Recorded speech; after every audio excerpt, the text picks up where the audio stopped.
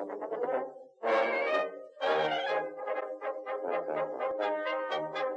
we're here at the Hawkers Brewery and Reservoir.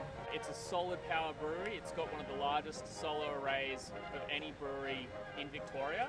We came here to meet with Fiona Patten, who's the Upper House MP for Northern Metro, for the recent party. We just had a tour of the brewery with Mazan. They're doing some really good stuff on energy efficiency and solar.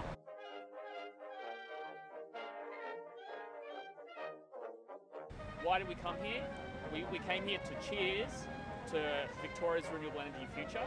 The reason is, after many years of campaigning, the Victorian renewable energy target will soon go to the upper house to be voted upon by Victorian MPs. So we want to see all MPs vote yes to the Renewable Energy Jobs and Investment Bill.